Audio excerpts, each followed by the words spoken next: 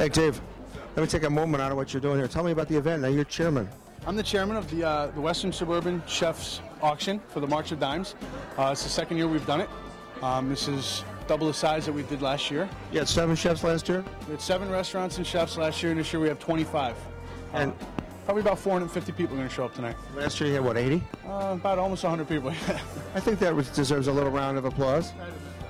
Tell me what you're serving here today. We roasted some New Zealand rack of lamb with an herb crust with Dijon mustard that we serve in the restaurant at Montparnasse every night. And as a little sidebar, we're doing a savory pumpkin cream baked in a pumpkin shell to go with it. Cool, man. Hey, good job, buddy. Thank you, Dave. Good to see you. Good to see you again.